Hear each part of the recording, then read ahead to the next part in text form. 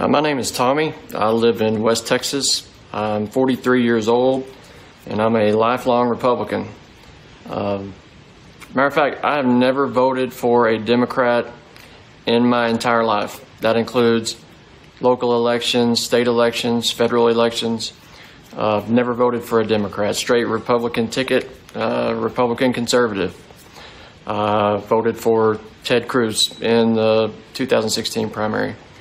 I did vote for Donald John Trump for president in 2016. I did that because at least he's not Hillary Clinton rallying cry in this part of the country was strong. I voted for him. I own that, but I voted for him with lots of reservations. I am supporting Joe Biden for president in November. I'm voting for Joe Biden for president in November for several reasons. I grew up in the church, in the Christian church. I attended a private Christian high school and a private Christian university.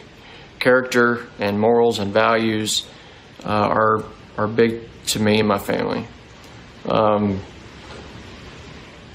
hardest thing to watch in the last 4 or 5 years with all of this has been the evangelical Christians sell out to this false prophet.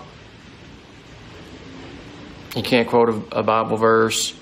The stunt that he pulled at St. Joseph's the other day was absolutely embarrassing.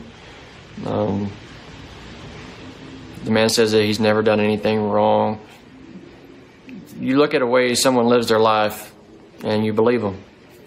And one thing about Donald Trump is he'll say that he's something, but he doesn't pretend to be anything that he's not. And I believe if Donald Trump is elected for 4 more years, that our country will go down the darkest path in its history. At least since the Civil War. I believe that. Some may say I'm overreacting, but I truly believe that.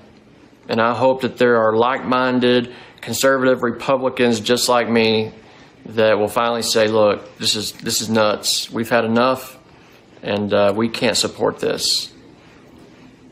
Joe Biden, November 2020.